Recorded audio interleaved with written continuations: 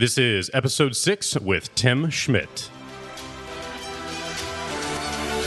Hi, my name is Mike Dillard, and this is Self-Made Man, the podcast for men who want to leave their mark on the world and create a legacy of honor, integrity, and achievement in every aspect of their lives. I'm glad you're here, and once again, it is time to forge your destiny. Hello and welcome to another episode of the Self-Made Man podcast. My name is Mike Dillard, and today we are going to have a fascinating discussion about a fairly controversial topic, which is a man's duty when it comes to protecting his family and his loved ones. You know, in the past, that was accomplished probably on a daily basis with spears and rocks, but today it's done with firearms. So I have invited a very good friend of mine to join us, Mr. Tim Schmidt, who is the CEO and founder of the U.S. Concealed Carry Association. And ladies and gentlemen, we are going to go deep today. For example, if a man does not have the ability to protect his family, is he, by definition, still a man? Question 1. Question 2, if another man imposes his will through laws that take away your ability to defend your family and yourself, are you still free, or at that point, are you actually a slave? So fasten your seatbelts. This is going to be an absolutely fantastic conversation. Thank you so much for being here. And with that being said, here is Tim Schmidt. All right, here we are with Mr. Tim Schmidt from the U.S. Concealed Carry Association. Tim, how are you doing, brother? Hello, Mike. I'm doing fantastic. Very excited to be a part of Self-Made Man. Yeah, well, I'm super grateful that you're here as well, because we're going to be talking about a topic that is obviously going to be a bit controversial, probably not so much for my audience, but it's a serious topic and it's definitely going to get some feathers ruffled. But my hope and my goal for our time together here today is that this is going to provide people with a lot of serious things to think about that have to do with their own personal safety, their family safety, but from a philosophical standpoint as well when it comes to freedom and the concept and idea of being a self-made man. And I couldn't think of a better person to bring on than you, Tim. And you know, we've known each other for about 10 years now. And we're getting old quickly, my friend. But I think that's been about how long since we met in Yannick's mastermind group years ago. Wow, has it really been 10 years? That's amazing. It's getting there. So, Tim, if you could, I wanted to see if you could start by giving people a little information about your story, and then we're going to kind of dive into how you came into the business and the industry that you're in now. But I'd love to just give people a little bit of info about who you are, what you're about, and whatever else you'd like to share. Yeah, no problem, Mike. I'll tell you what I'll do. I'll give you kind of a quasi-abbreviated version of the story. And if we want to dig deeper into certain parts, we can do that. So, I kind of started my professional career. I went to study to be an engineer. And why did I study to be an engineer? Because in general, I didn't like to talk to people. And it's the fact of the matter. And studied to be an engineer, was an engineer at a company, the typical job, if you will. But shortly thereafter, I realized that, I actually do have the entrepreneurial blood in my body, and so only 2 years out of college, I started my first business, and it was a mechanical engineering consulting firm, and I thought long and hard about the name of it, and I called it Schmidt Engineering. And you know what, Mike? It was a successful business. I started in 1997, and that business allowed my wife to stay home, and we were serious about starting a family. And but I'll tell you one thing: it certainly, it was essentially just a glorified job because we were either really busy or really slow. It was not a lifestyle business at all. And really, so in terms of the story that you probably really want to hear, that all changed when my first son was born. So Tim Jr. was born obviously about 16 years ago. He's 16 years of age, and at the time I was knee deep in the engineering business. Just slogging it out, trying to make a living. And when my son was born, Mike, I really went through my own personal, I guess what I call my own personal self-defense awakening. Really never in my life had I realized that holy cow, this new baby in my arms. In addition to my wife, it's my responsibility to protect and defend these people. And so, just like every engineer would do, I'm like, I need to do some research. I've got to improve the tools that I have available to me to be able to protect and defend. Because right now, I don't think I can.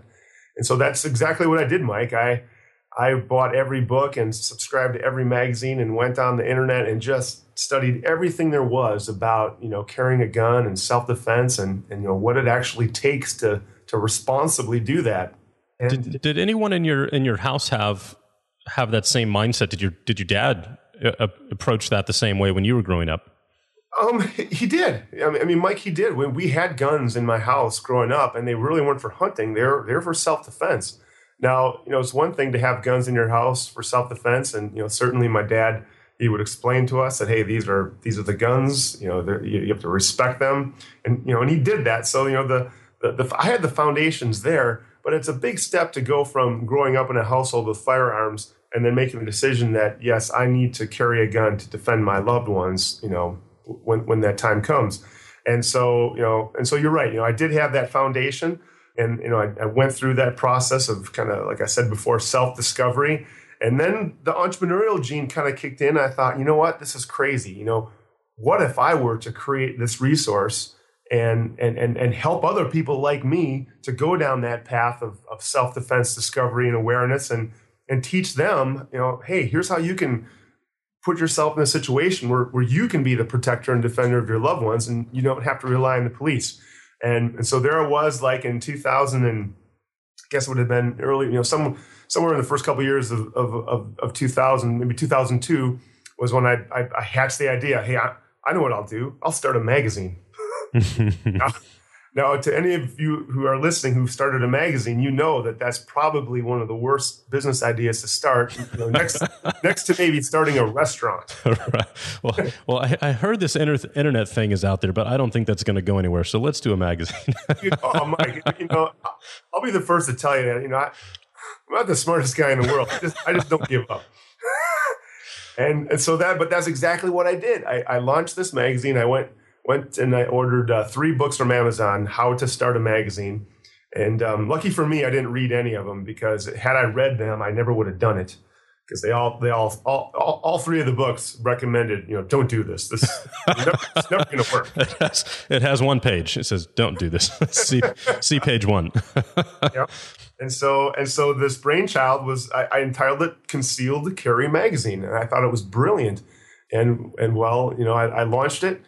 At the time, it was so exciting. I literally I took out all the money that I had in terms of home equity and bought this list of 30,000, direct mail people, and I had 30,000 copies of the magazine printed, and I put it all on one color on the roulette wheel, and out of that, I got 1,000 subscribers.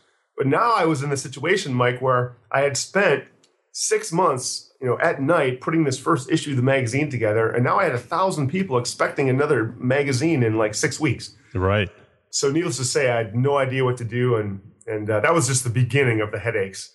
From there, I spent 2 years just, luckily the engineering business was still going on. So it kind of acted as a sugar daddy for magazine, obviously paying for all the bills. Yeah. So that was kind of the beginning. That's how I got into this whole thing. So, we've got a ton of entrepreneurs who are going to be hearing this. And while this isn't business isn't the topic of today's discussion, let's go ahead and end that little story about your business with, what you've accomplished since then, because obviously it has become a huge success, a very successful business. And if you wouldn't mind sharing just a couple of the numbers that you have, maybe the number of readers or subscribers or whatever you're comfortable sharing, I'm sure people would love to hear, how the story ends. Of course. Yeah. So there we were in 2004, 10 years ago, with, like I said, we started with 1,000 subscribers. I didn't even have an email list at the time. And, the first couple of years are rough. And really the turning point, I'll tell you about the turning point before I give you some of the fun numbers. The turning point for me, Mike, was when I decided to get serious about studying old school direct response marketing. And, there were a few, I had various mentors along the way. Certainly that's how I met you. You and I were in essentially a direct response marketing mastermind group. And that's what really helped me transform the business from, sucking the money out of my engineering company to actually a viable, successful business which essentially enabled me to sell the engineering business. So just flashback 2004, 1,000 subscribers to the magazine, hadn't even come up with the concept of the association yet. To today, we put out a weekly email newsletter, and that goes to 1.4 million people. Our magazine is read by 120,000 subscribers, and we have 75,000 members of our association. 10 years, certainly we've got a long ways to go, but that's what happened in the first 10 years. Wow, that's awesome. That's amazing, and I assume this is your baby for the next 10, and it's just going to grow bigger and bigger, especially with the climate that we have here in the United States, which we're obviously going to be talking about here today in just a minute. So exactly, Mike. I mean, this is I tell people I'm so glad I studied engineering. I think engineering teaches you how to solve problems, teaches you how to think. But I am convinced that I was put here on this earth to run this business and to teach people how to effectively protect and defend their loved ones. And I feel so blessed to be in this situation to be able to do this because it's just fantastic. Very good, very good. So let's dive into the world of guns and the Second Amendment and the discussions that are going on here today. One of the things I still have never forgotten, Tim, you had it on your website years ago. This is probably 5 or 6 years ago, but it was essentially a sales copy to share your membership. But for me, it was also a bit of a history lesson when it comes to the reason why owning a firearm is, not just, what might be a prudent idea for your own safety and the safety of your family, but a much bigger, broader, and more important issue on a philosophical level when it comes to the protection of, a free society. And I wanted to see if we could really start there. Why is it for a free country to be able to arm its citizens and for citizens to have the ability to defend themselves with a firearm? That's a great place to start, Mike. And like you said before, to some people, this may sound a little bit controversial, but, hey, if you read your history books and if you read the words of the founding fathers of the United States, there's absolutely no controversy in this at all. And that is that, a free people must have the ability to defend themselves. Now, when our founding fathers talked about that, they weren't talking about defending themselves from bad guys or criminals or burglars. They were talking about the ability of a free people to defend themselves against a tyrannical government. Now, why were they saying that? Because they just got done defending themselves against Great Britain, obviously a tyranny. Mm-hmm. And so, if a person is listening to this, it's pretty important that they buy into this fundamental, natural-born right of self-protection and the fact that, by definition, a free people must be able to defend themselves. Yeah, absolutely. Couldn't agree more. And most people don't understand that, especially here in, modern day America, because, for all intents and purposes, the government is trying to squash the very notion of that idea. And that is the reason that the Second Amendment exists. So, first and foremost, I've personally agree that that's really what this is about here. This is not only a personal issue, but it's a national, freedom issue.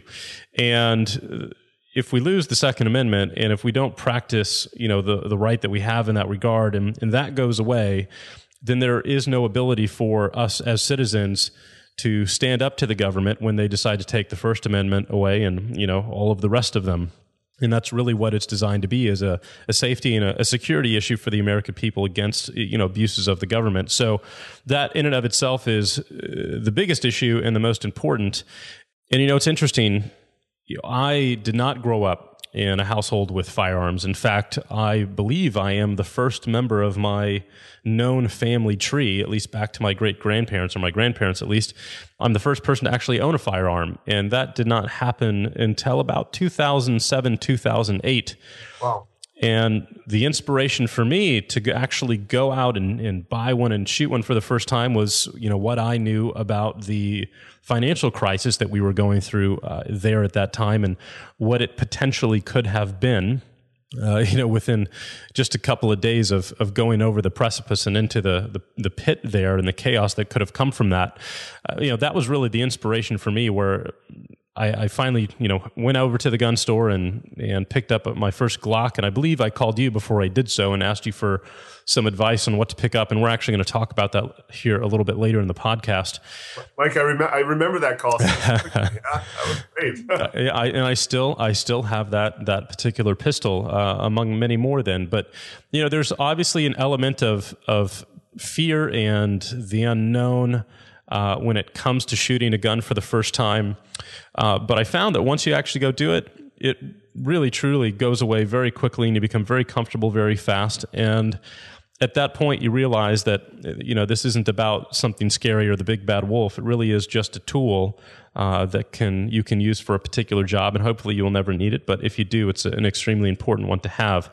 So, when it comes to men in general, I really feel that guys have a obligation to be able to protect their families. And when you look at the world today, it really is quite amazing to think about that this is the first period in history where it is uncommon or not the norm for men specifically to walk around on a daily basis without some form of protection at their side. When you've got the cavemen, days and whatever it may be, you've got your spear and your rocks and whatever it may be. In the Old West here in the United States, you had your revolver.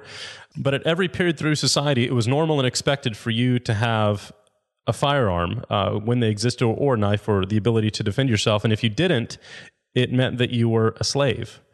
That was really the only category of people who didn't have, that ability or that right. So to me, it's no different today if you go to England, which I was just there, recently, and you obviously cannot own a firearm in the UK. For me, you're just an animal in a cage at that point, and you've lost the ability to defend yourself. And let's say the government wants to come in and take away your property or abuse your family, or if you were, a Jew in Nazi Germany and they come up and show up at your door and start, taking your wife and kids and throwing them on a train, and you don't own a firearm and you have no ability to defend yourself, what are you at that point? And that, to me, is at the heart of this conversation, which really changed my view and my outlook on this, to where it's not about the gun, it's about the ability to call yourself a free man. And the ability to own a gun is the primary sign that you are one. And I wanted to see if you could share your thoughts on that. Oh, Mike, everything you just said the last couple of minutes is right on the money. One of my favorite quotes from Benjamin Franklin, Ben says, "Those who surrender freedom for security will not have, nor do they deserve, either one." And so you talk about, this is the first time in society where it's uncommon for a man or anyone to walk around without a legitimate way of self-protection. And ultimately, I feel that essentially what people are doing is they're trading in their freedoms for this perception of security. And that's what Franklin was alluding to, the fact that if you think you're trading in your freedoms for security, but guess what? You're not getting security at all. You're getting the illusion of security. I'm a big believer in that it's a social responsibility for everyone, for every man, to be able to and be willing to protect and defend their loved ones. My dad, one of his favorite sayings growing up, and he said to me so often, I would just get sick of hearing it. He's like, "Tim, if it is to be, it's up to me." So essentially that's the way of him saying is that, hey, if you want something to happen, you have to take responsibility for it. And you're talking before, Mike, about people having an irrational fear of firearms. Well, guess what? In general, people have irrational fears of anything that's unknown. One of my favorite things to do, Mike, is if I'll meet someone that and this happens all the time. I meet someone that has this irrational fear of firearms, or even the concept of self-defense. If they're willing, my number one methodology for getting them to see the other side is to take them to the range and take them shooting. And once this person realizes that, okay, wow, this gun, like you said before, it is just a tool. It's a tool that I am in complete control of. However, it does give me immense, I want to say immense power, but it certainly is the ultimate equalizer. And so if I ever have the opportunity of trying to convert someone to at least being open to the concept that it's reasonable to be willing to protect and defend your loved ones, I'll always take them to the range. And so I guess maybe the last thing I'll say about this is that, I personally think that this shift, I guess, in society away from men being willing to stand up and have the ability to protect and defend their loved ones is just this onslaught of progressivism and a shift towards central power. And ultimately that it's kind of like an entropic situation where, left to their own devices, society will just kind of tend to give away their freedom unless they're cognizantly fighting for it. And so that's why, this perception of, well, I'll just trust the police. They'll take care of me. They'll protect me because I'm not willing to stand up and protect myself. Well, if you ask me, that's the beginning of the end. I couldn't agree more. It's been amazing to watch the transition of American society specifically over the last, I'd say, 4 to 6 years. It has been unbelievable to see what is being taught in our public schools these days, to see the values that have not only eroded, but then completely shifted, in our education system, where they're now calling the founding fathers terrorists in school books and police meetings and things like that. So that was actually the inspiration for this podcast and why I started the Self-Made Man podcast, because I wanted to reintroduce the value systems that allowed Americans to become great in the first place and that built this nation, because we are quickly falling down a very dangerous slope.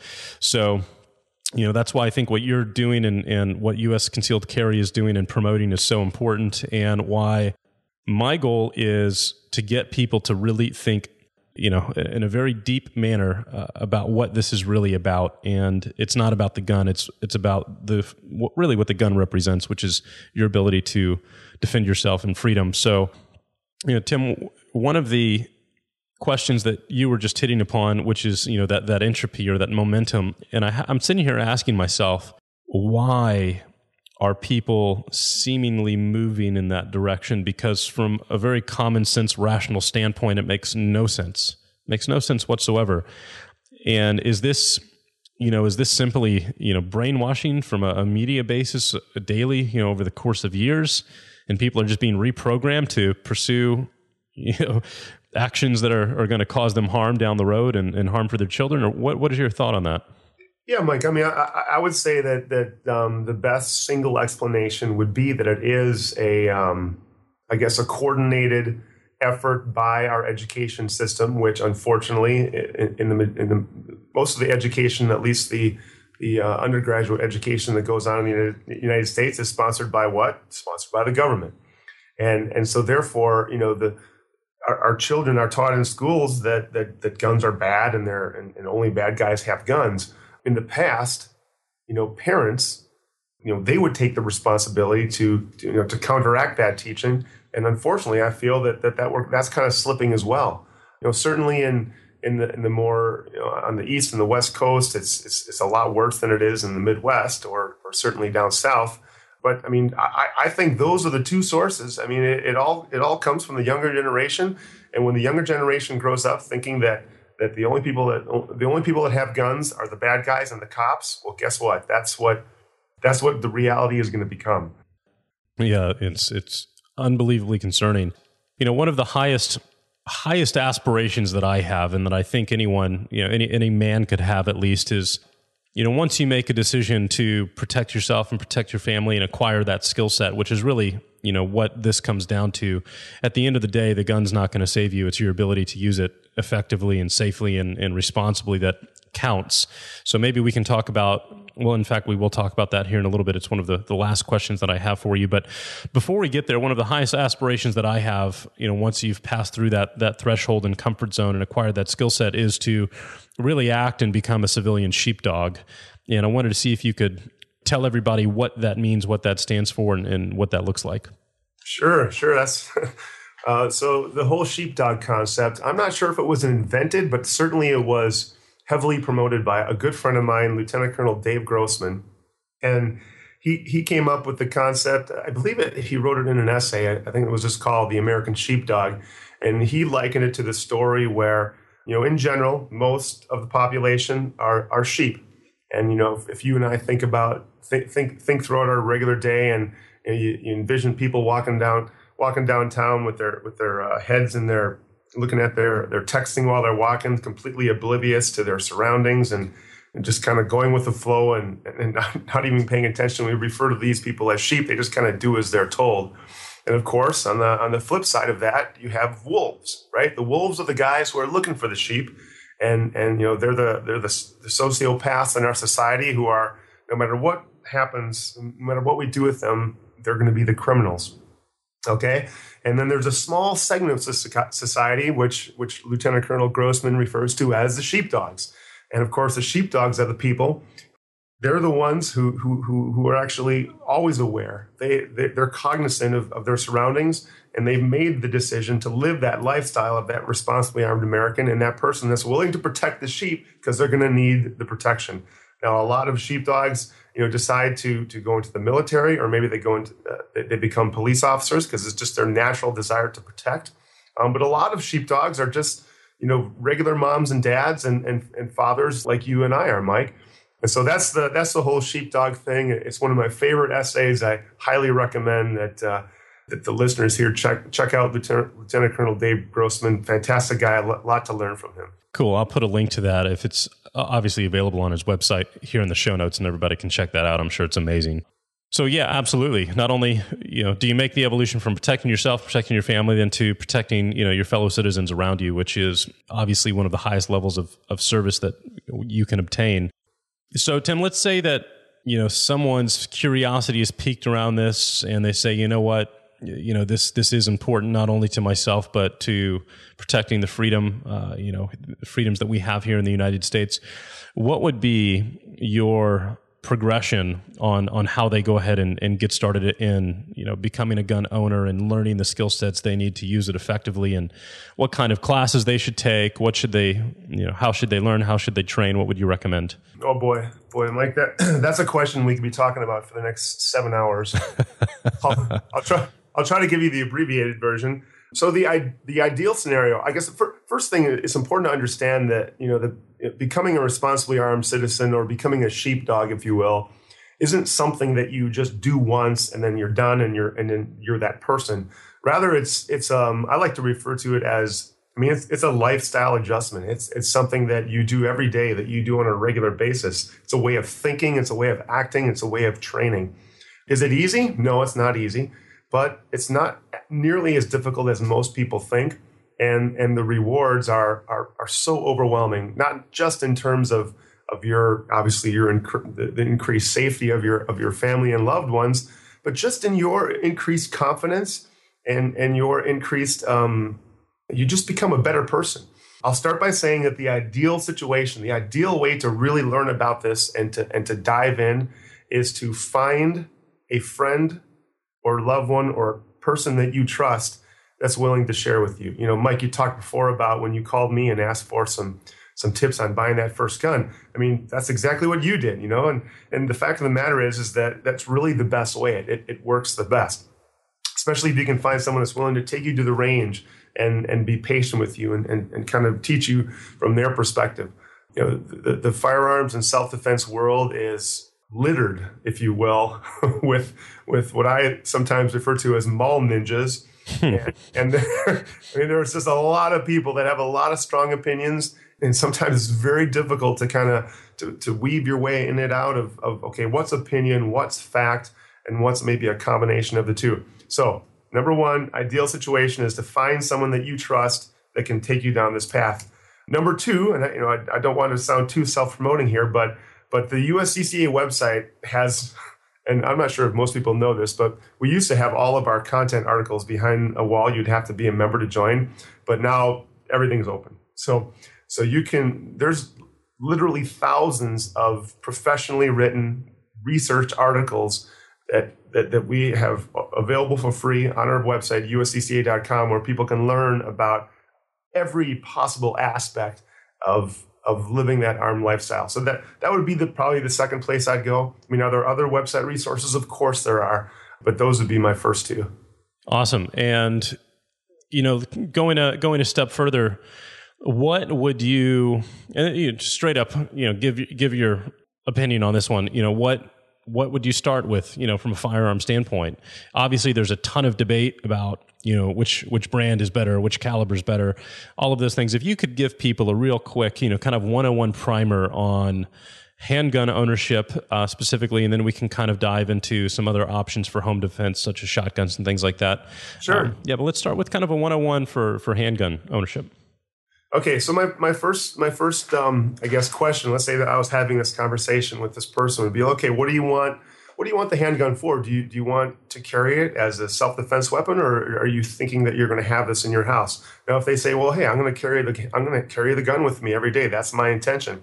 Well, then my first recommendation would be that you need to carry a gun that is comfortable in your hand and that you can conceal in a relatively comfortable fashion. Because guess what? If you follow the advice of your Uncle Harry or Aunt June, right? They have their own favorite handguns. And number one, maybe it doesn't fit your hand. Or number two, maybe it doesn't fit your type of body style. Well, then guess what? You're never going to carry that handgun. And therefore, if you're never going to carry it, it's never going to be there when you need it. So my first recommendation is to go to a gun shop and just ask the counter guy, just hold a bunch of guns and feel the ones that are comfortable. So that would be from a handgun perspective. Now, if the person said, well, hey, I just want this gun to be, in a safe on my nightstand in case something happens at night. Well, it's actually similar advice in the sense that the gun has to be comfortable in your hand. You have to be able to confidently shoot it. But of course, the concealment aspect isn't nearly as important because you're not going to carry the gun. In terms of specific brands, I would definitely recommend staying with, the top 5 to 10 main brands like, Smith & Wesson, Springfield Armory, Sig Sauer, Glock, Remington, Ruger, the kind of the common brands that you hear about. Now, there's new handgun companies coming out every single year. And I got to be honest with you, some of these handgun companies turn into legitimate companies, but there's been a lot of times when, we'll get a sample gun here at USCCA to fire with, and there's no history with them, and half the time the darn guns, they'll work for about half of a day, and then something will bust on them. So I highly recommend spending an extra $50 to $100 to get that name brand good handgun. Personally, if you're asking my personal opinion, you can't go wrong with Glock. Yes, they're Austrian, so if you got to hang up with American-made guns, well, then you're gonna have to go with Smith & Wesson. But Glock does have a factory in Georgia, so there's 99.9% chance that your Glock will be made in Georgia. I've got a ton of Glocks. I've beaten the crap out of my Glocks, Mike, and they always work. Yeah, agreed. And that's what you recommended for me, years ago when I started down this path. And that was the very first gun that I bought, which was a Glock 21, which is a kind of a full size 45 caliber. That's an understatement. Yeah, that's a big weapon, and definitely not for concealed carry use. For me, that was really home defense. And it's one of the first things that I'd suggest you guys do if you haven't had this opportunity yet is, when you get to the gun shop, ask the salesman to pull out a 9mm and a 45 round, and you will marvel at the difference. Not necessarily, and we'll talk about this here in a second, that bigger is better, but it's a substantial round. Needless to say, Tim, I have since switched over to 9mm for everything, but I have stuck with the Glock. So, these days I keep a Glock 19 just about everywhere. I think I have 4 or 5 of them actually. And that way everything is standard. Same magazines for everything, same rounds for everything. And it basically becomes a systematized, system where I can keep them in an emergency bag or throughout the house or whatever it may be. And so, that was the first recommendation that you've made, and I couldn't agree with you more on Glocks. For me personally, I just don't see any reason to buy any other brand. I've got a Smith & Wesson as well. I'm so used to Glocks that's what I'm used to these days and what I stick with. And at the end of the day, the question that you posed to me, or the suggestion that you had is, the only one thing counts when it comes to the gun you buy, Mike, which is, will it fire the moment you pull the trigger, at that moment of need?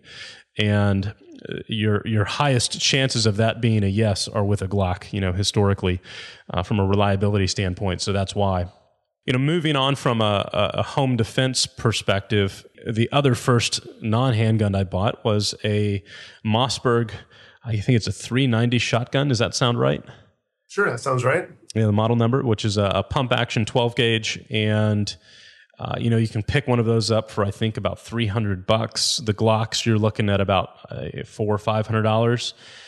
But pump action, shotgun for home defense with birdshot. What are your comments on that? What do you use at your house for home defense? Yeah, couldn't agree more in terms of the shotgun. Personally, I have 12 gauge shotguns in my house for home defense. I prefer the Benelli. Have an M4 myself. I've moved upward and onward from the pump action. If you could explain, I assume you have an M4. Yes, correct. Yep. Why don't you explain the difference for folks between a pump action and a semi-auto?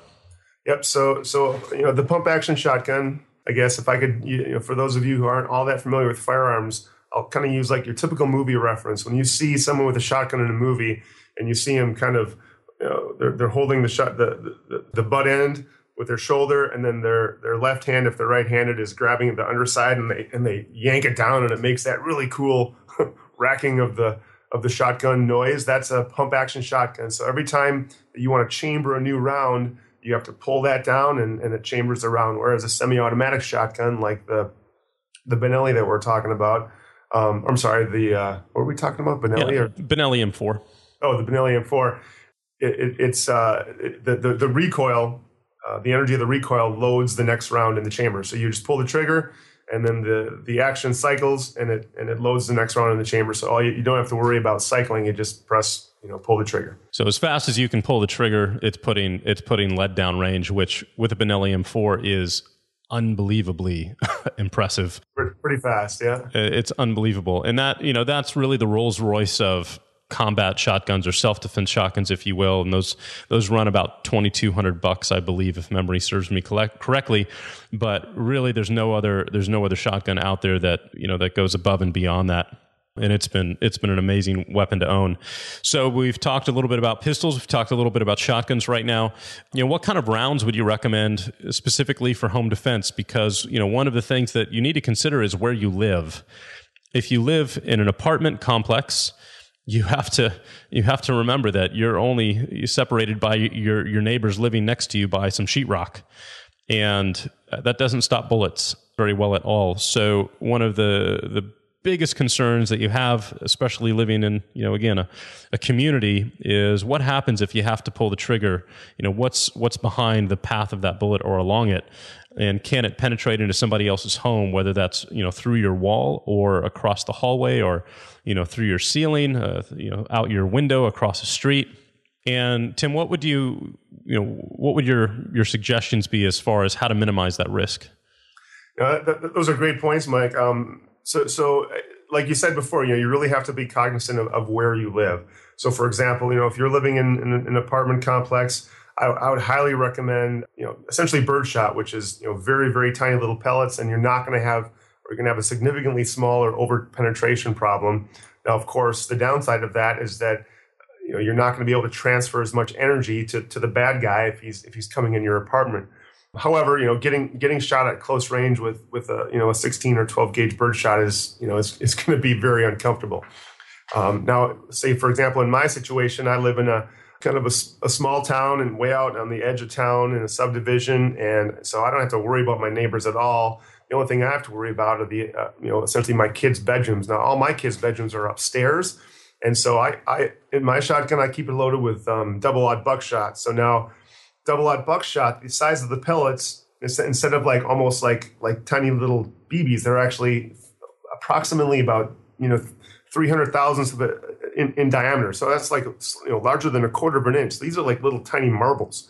And when those hit the bad guy, it's going to take off giant chunks, if you will. And now, of course, you have to be a little more careful, but in my situation, I know exactly where all the kids are, and it's a reasonable risk from my perspective. Yeah, agreed. I mean, I use just self-defense rounds. I don't know if they're from Remington. I don't remember who they are, but it is made for that specific function.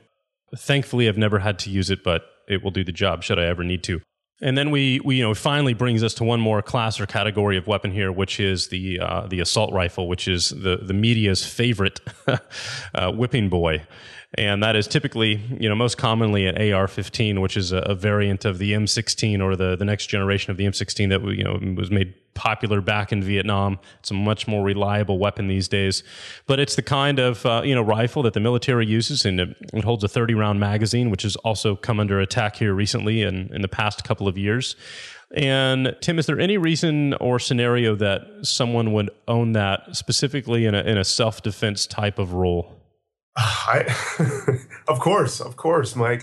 So one of the things I'll just mention is you're right. The assault rifle has become like the darling of the media in terms of they've named this weapon to I guess kind of like support their agenda.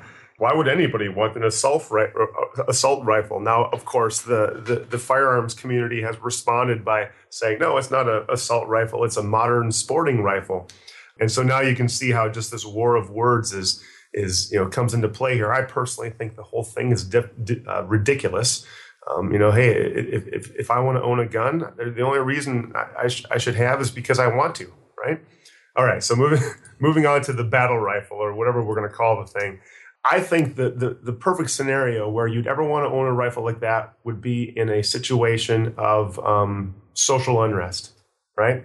You mentioned before about some situations that our country is really still in terms of what happens. I mean, we saw in Wisconsin what happened. The teachers rioted at our Capitol building for a week when they were asked to pay 10% of their medical insurance. Imagine what the good citizens of downtown Chicago are going to do when or even Detroit. That's maybe a more appropriate example when their city goes bankrupt and the welfare checks stop coming, right? I mean, there could be bad riot situations.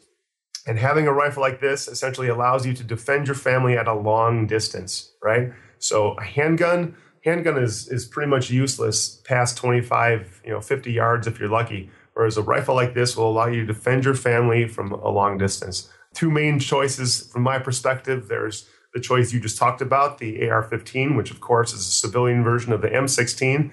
That shoots a 5.56 millimeter, and that's the diameter of the projectile. And then, of course, there's a little bit larger version called the there's a few like the M14, which is that was the rifle that was popular right before the M16 in the Vietnam War era, and that shoots a 7.62 millimeter diameter projectile, a little bit larger of a rifle. But that's kind of my perspective on that. Yeah, I couldn't agree with you more. And I own quite a few of both, specifically AR-15s, to the point now where I'm like, what am I doing with all of these?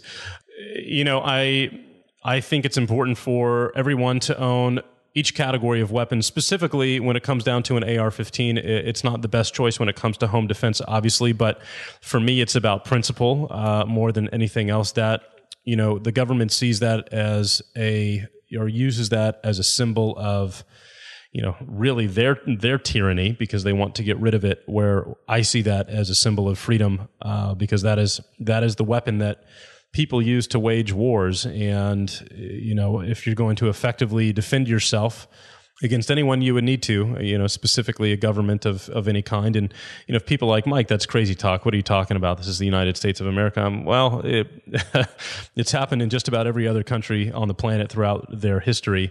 And, when that kind of upheaval happens, typically one of two things happens. The citizens who are armed win and the bad guys go away, or the people who are not armed die.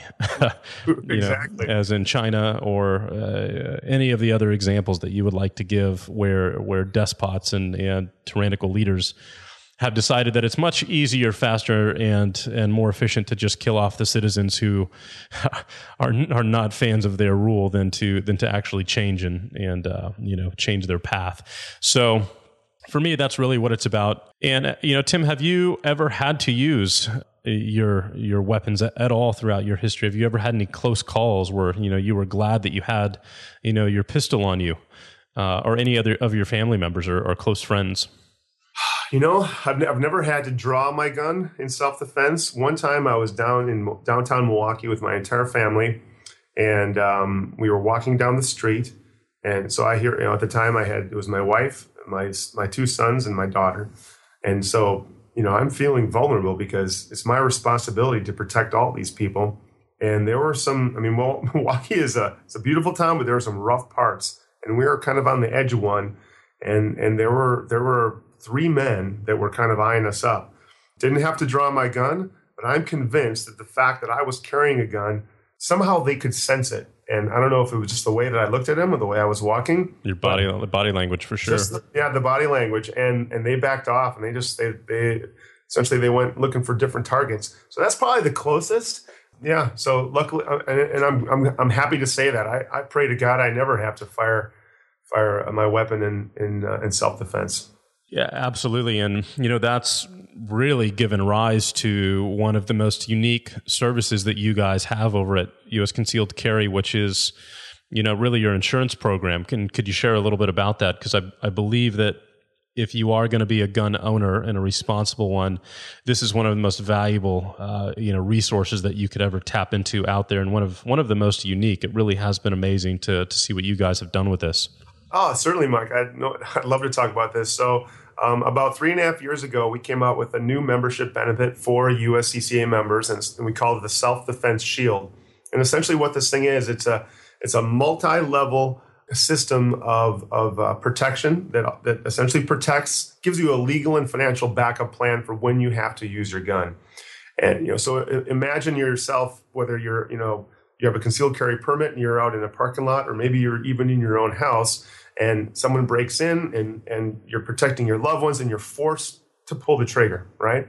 Well, I don't care if you live in the most conservative county, in the most conservative state, there's a good chance there's going to be a criminal investigation, and there's an even better chance that there's going to be a civil lawsuit against you for simply defending your loved ones. I mean, we all hear the news stories about, some criminal breaks in and then sues the homeowner for stabbing him, some crazy stuff like that. And so what the Self-Defense Shield does, Mike, is it offers that. So we have three different levels. At the platinum level, it offers up to $1.1 million in insurance protection that will essentially pay for the best legal defense, the best criminal defense lawyers, the best expert witnesses to get our members out of jail and back home with their loved ones. I'm so excited about this because we just worked this deal out with a national bail bond company. And so just last Saturday, for the first time, this is a new benefit. We're always adding new benefits. But one of our members was, obviously I can't say his name, but it was last Saturday. He was out in his yard, and his neighbor, he walks out of his front door. His neighbor is getting beaten with a baseball bat by his brother-in-law. Wow. And so the USCCA member, who's carrying a gun, walks up and says, "Hey, knock it off." And he pulls his gun and points it at the guy that's literally beating this man to death with a baseball bat. And, the guy stops with the bat, but then he calls the cop. Cops show up, and they take both the guy with the bat and the guy with the gun, the good guy, take him to the station. The guy with the bat gets released, and they keep our guy in jail because he had a gun. Wow. So our guy calls the USCCA on Saturday night at midnight, and we have 24/7 response. And our person answers the phone, contacts the bail bond company, and we had him out of jail Sunday morning. Wow, that's awesome. It was fantastic. It was like, this is the way it's supposed to work. It was so exciting. That's awesome. And, you guys do give which I think is a brilliant idea, and I actually have one, a card that you can keep in your wallet. Should you ever have to use your firearm, it tells you exactly what you should say word for word, when the police show up. Which, unfortunately, most people don't know this, and no disrespect to, the policemen out there who are listening to this, because I have a ton of respect for you guys and what you do. But at the end of the day, they're put in a position where, unfortunately, at this day and age, they're not necessarily on the side of the civilian these days. They're on the side of, the federal institutions that, they call boss. And they're not out to look out for the little guy, specifically when it comes to gun owners who are defending themselves and using their rights to do so. And so you guys have provided a card, that provides, the exact kind of words to say. That way you don't overstep your bounds and somehow incriminate yourself in some way. And I wanted to see if you could maybe share, your thoughts around that. And I just pulled my copy out of my wallet here. It is time for a new one. It has seen better days. Yeah, sure. No, Mike, that's yet another thing that we do for our members. So, people join the USCCA, they get all these benefits. They get a welcome package. They have a membership card. On the membership card, there's a spot for them to write their attorney in. Plus, there's our phone number, which is the number this is the number they should call after they call the police and the ambulance, because we're the people that are going to get them out of jail, get them the help that they need. And then we also have the shooting response card, which, as you mentioned, it actually has printed in pretty small print exactly what you should say to the responding officers when they show up on the scene. And ultimately, essentially, what we're going to say is like, look, I was attacked, and I'm not going to say anything more until I'm represented by my attorney. Now, here's something interesting, Mike, that I'm not sure if you're aware of this, but we have on staff an active law enforcement officer. He's actually the editor of Concealed Carry Magazine, the magazine that we publish. He teaches that most typical police unions have negotiated with the cities or the counties that they work for, that they have that the police officers have 72 hours after a police-involved shooting before a statement must be made. And so the police officers they're going to be pressing you for information the second they show up, they know that they themselves get 72 hours. So it's not irrational for you to say, look, I was attacked. I simply tried to stop the threat. I want to wait for my attorney to show up, because that's probably one of the most important things that needs to happen to keep the innocent people, the good guys like you and me, from being unmeritoriously prosecuted. Yeah, it's a phenomenal service that you guys are providing. And as far as I know, you're the only ones doing it. This is really pioneering stuff that matters and that is really good work. So thank you to you and your staff for all of these services and what you guys are doing. It's been amazing.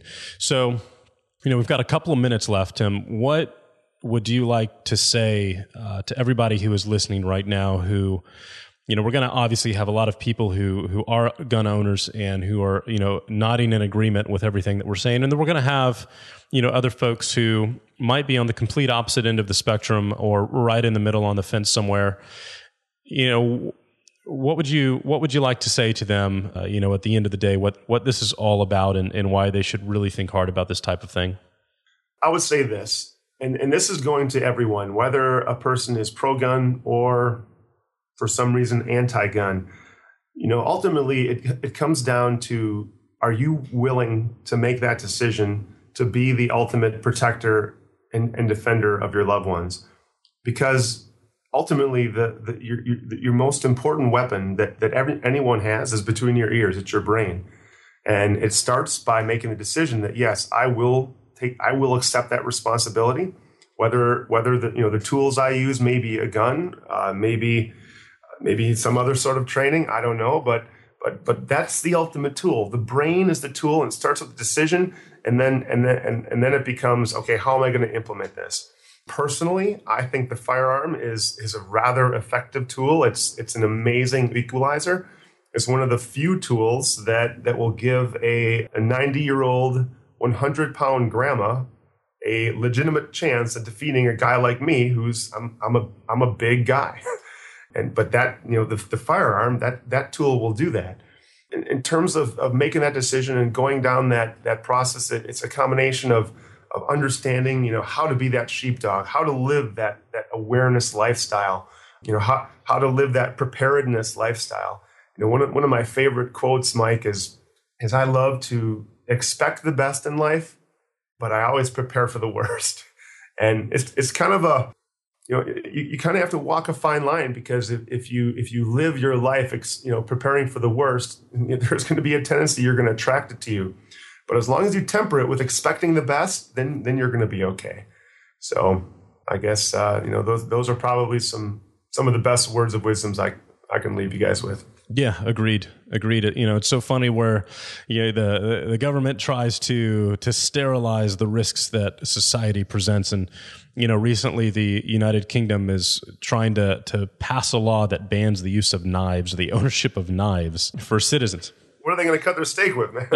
No, literally, like, so that only like steak knives and dinner knives would be legal and lawful to own. They're literally taking it to that point. And let's say that their primary argument is, well, someone was stabbed to death, and so if we take away the knives, that will save lives. And obviously, if you've been a part of this conversation or topic in the past, you are very familiar with the line that basically says, guns don't kill people, people kill people, and it's the same thing with a knife. But, could you imagine living in a society where the citizens are so neutered that they can't even carry a knife to defend themselves against a mugger or a robber or a carjacker or something else like that? And that's the slippery slope that this is really about. And that's why everyone really needs to get educated and informed on this topic.